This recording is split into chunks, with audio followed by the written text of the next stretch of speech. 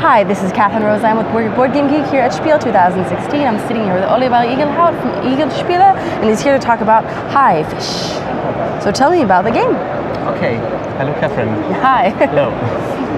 So it looks like we're in a pond of some kind. Yes, this is the sea. Yeah. Ah. And it's water cards. Mm-hmm. And within there's an island. You also have these shells. Yeah. And it's a game for 2 to 4 players, aged 6 years and older. Fun. It's a nice family game. Yeah. Mm-hmm. So the players playing clockwise order. Yeah. And the one to start just turns a card. Yeah. And then the next player turns a card. Yes. If you want to turn a card with a shell inside, you take the shell and put it on the island, and then you can switch the card. Yeah. Mm-hmm. Maybe a fourth player also turns a card. Yeah. Okay. So then the one round is finished. Yeah. And if sharks are open, the sharks eat the biggest number fish. Yeah. This is going to be this fish. So the shark goes there, eats it, and it goes out of the game. Yeah. And then the highest surviving number fish wins the round. The player who turned this card wins this card. The card is worth 1 point. Okay. Each card is worth 1 point. Each shell is worth 1 point. And the player also gets the shells on the sandbank. So if there are many shells there, they'll get all the shells. All the shells, yes. Mm-hmm.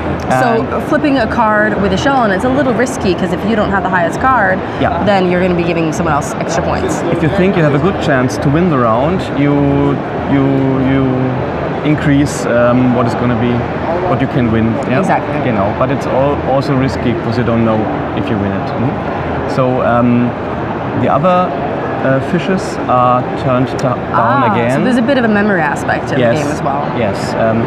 As longer you play, the more you know about the sea. Mm-hmm. So at the beginning you know nothing, and keeping on playing, you get more to know. But the sea also gets smaller. Mm-hmm. Yeah. The water gets dried. Mm-hmm. Right. From the sun. Mm-hmm. Okay.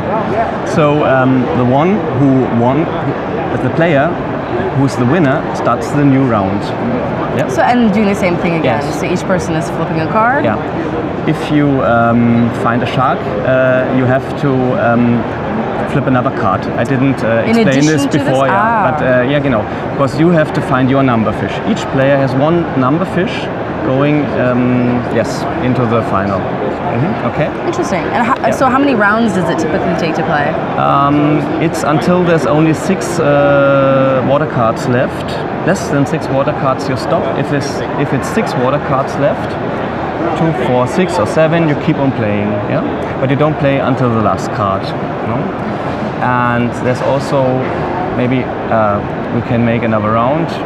If you think, just make it like this, and then we have another card and another card. I just want to there's one funny rule, but we have to find a second Star Trek flounder. Yeah, maybe like this if it's the situation. Star Trek flounder. Yeah, it's a Star Trek flounder. Maybe the people can see it here. Yeah. Mm-hmm. You know. So